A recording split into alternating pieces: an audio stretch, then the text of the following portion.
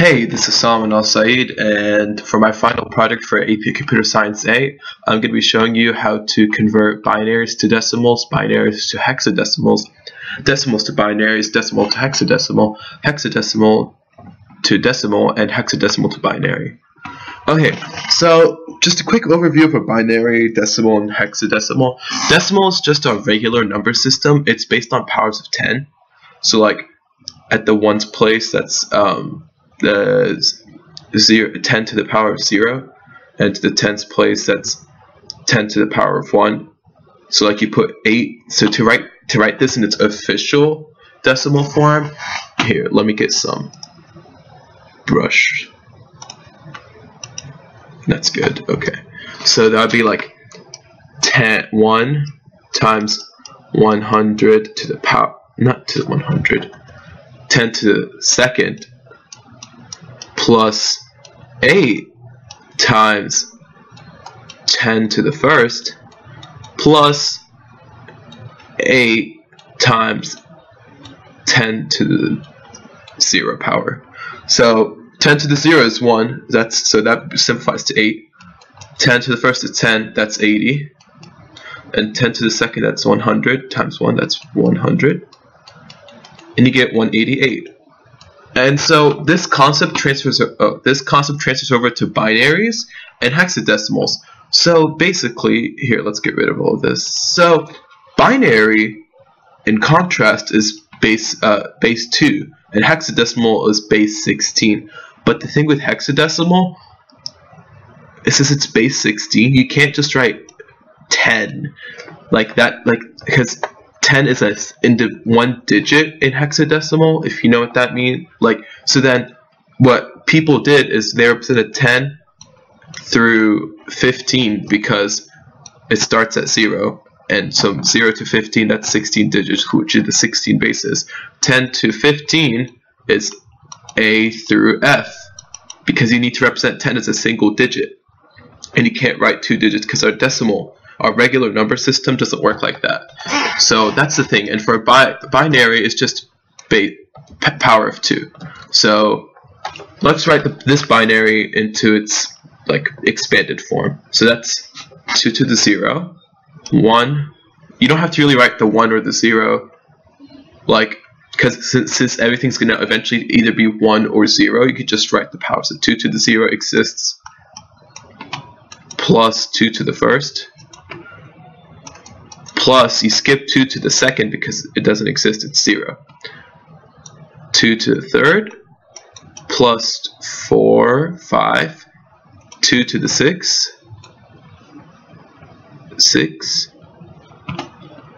plus 2 to the 7. So 0, 1, 2, 3, 4, 5, 6, 7. 2 to the 7. That's its expanded form. Now, you could do the same for hexadecimal, 3D. So that's 3 times 16 to the first, plus D. What's D? So A is 10, B is 11, C is 12, and D is 13. So 13 times 16 to the 0.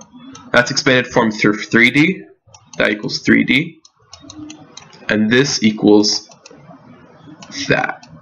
Okay, once you have the expanded form of any base, you can just multiply it out and combine it, and you'll get the decimal form. So let's do this one. So 2 to the 0 is just 1. 2. 2 to the third, that's 8. 2 to the 6th, that's 32, I believe. No, that's not 32. That's okay. So 2 times 2 is 4. Times 2 is 8. Times 2 is 16. Times 2 is 32. 64.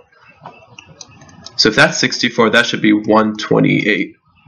So 128 plus 64, that's 180, 192. 192 plus 8, that's 201. 201 plus 2, that's 202, and 203. So that should equal 203 in decimal form. And it sure turns out to be 203, according to my converter. Online converter right here, which you can't see because it's on my phone. And the same for the hexadecimal. So 3 times 16, that's 48. Where's my mouse? 48 plus 16 to the 0 is just 1, so plus 13. So 48 plus 13, that's 58, 61. 61, and sure enough, does that work out? Let's see. 3D, yep, 61. So that's how you convert to decimal from any base to decimal. Now, what you can do, so now we learn how to convert binary to decimal and hexadecimal to decimal. You just write an expanded form and combine. Now, if you want to do the things we didn't learn, like decimal to binary, let's do that.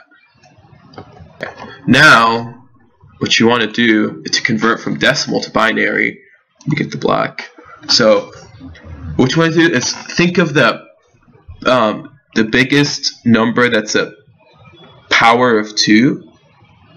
That's closest to 1. That's right below 188. So, 2 to the 7th. That's 128. That's 128 is a power of 2. And the next one after that is 256. So that's 256 is too big, but 128 is just under it. So we want to do 188 minus 128. Then you get from that, that's 60. So you get left with 60. And that's just, you can write 2/7 instead of 128, which is going to help you in the long run. And then 60, what's the closest one? 64 is too high, but 32 is the next one. So minus 32. So that's 8, 40, that's 22, I believe, yep. And then you go on from there, 16, so that's, wait, let's write that, 2 to the 6. And then 22 minus 16, which is 2 to the, oh, oops, no, that's not 2 to the 7th, that's 2 to the 6th. And that's 2 to the 5th. Oops, sorry. And minus 2 to the 4th, which is 16. 16. And then you get left with 4, 5, 6. Minus 4, which is 2 to the 2nd, as everyone knows. You get left with 2, which is 2 to the 1st, isn't it? Right? Yeah. So then you get 2 to the 1st, 2 to the 2nd, 2 to the 4th, 2 to the 5th, 2 to the 6th. So what you want to do is start at 2 to the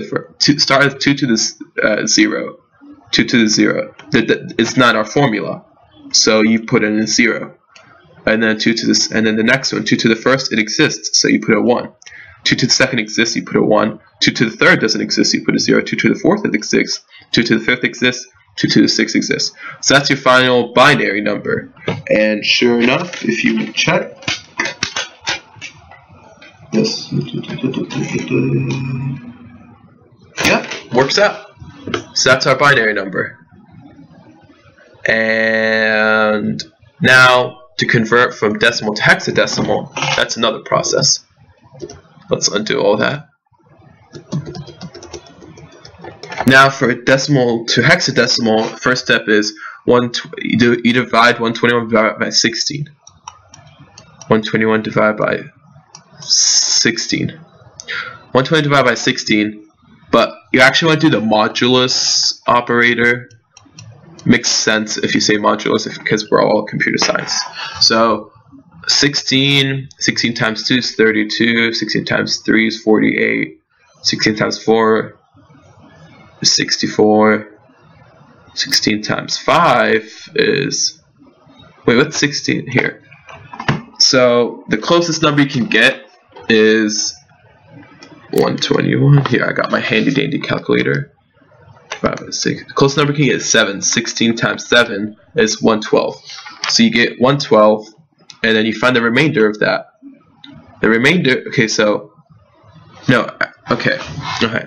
This is like a two-step problem, not modulus. 121 divided by 16, you get 7 if you're using int division. And then if you do the modulus, and so if you find the remainder of that, that's going to be 121 minus 112, which is 9. Where is this?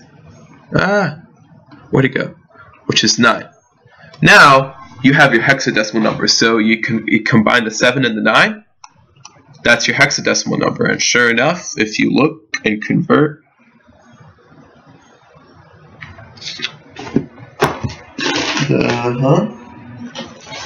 yep, 79. You know, the hexadecimal doesn't always have to use letters. So don't be like, when you're taking a multiple choice question or something like that, or like it's just in general, if you see 79, don't always assume decimal. Read finally what the number is given to you. Now, so if we just finished learning decimal to binary and decimal to hexadecimal. Now let's learn about hexadecimal to decimal. We already know how to do hexadecimal to decimal. We did binary to decimal already. Did we do binary to hex? No, we didn't. Okay, binary to hex. One thing you need to know for hexadecimal, it uses 4 slots of binary. So this is so what you want to do is divide these two. This is the first hexadecimal number, this is the second one. Now, if you do the expanded form, that's 2 to the first, 2 to the 0, 2 to the first, 2 to the second, 2 to the third. So 1 plus 2 plus 4 plus 8, right? Yeah. And then you combine that, that's 12, 14, 15. Yeah, that's 15.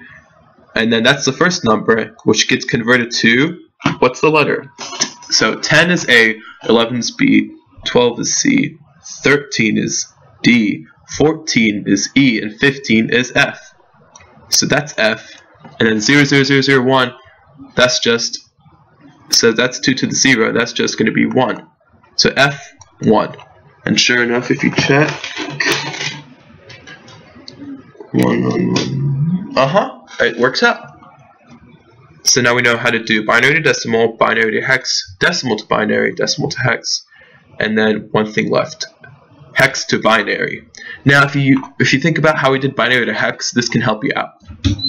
You can, F is going to be 15, A is going to be 10. So what you can do there is, so you get the 15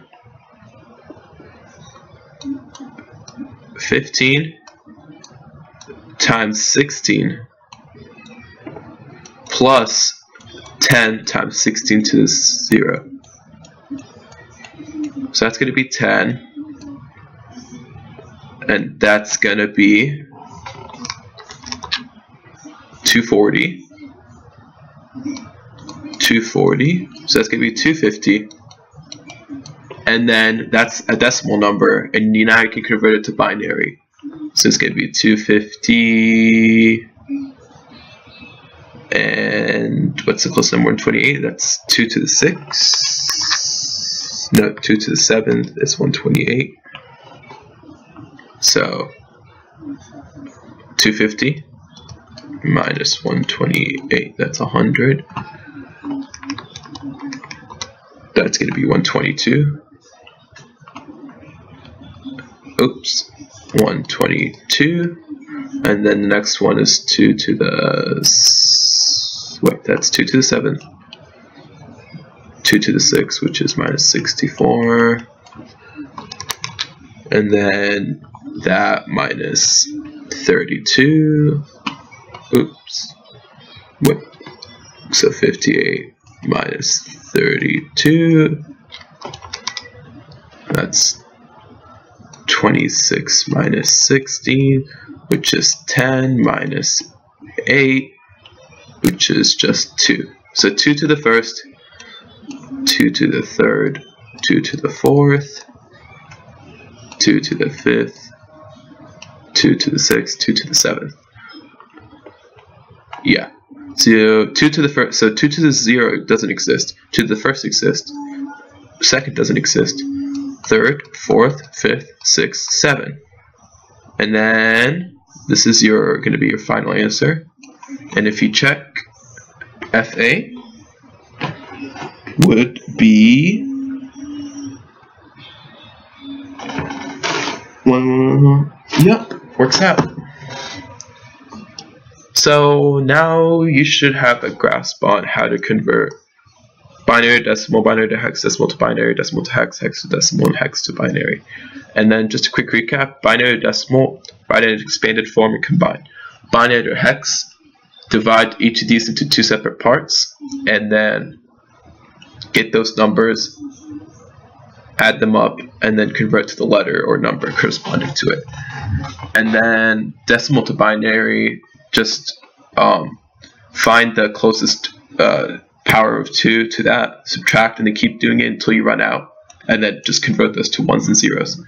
And then decimal to hex, divide by 16, and then the number you get with int division, that's going to be the first number, and then the remainder is the second number.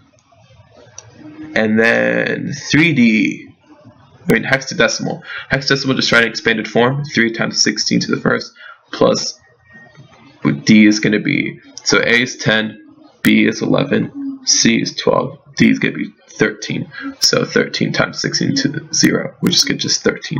And then hex binary, convert hex to decimal, and then convert that to binary.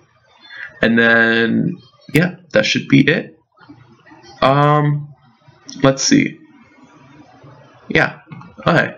So hope you learned something out of this, like this project. It's something I struggled with for a long time, and I finally got enough of a grasp to explain it. So if it's helpful, great. So yeah, that's it. Good, thank you.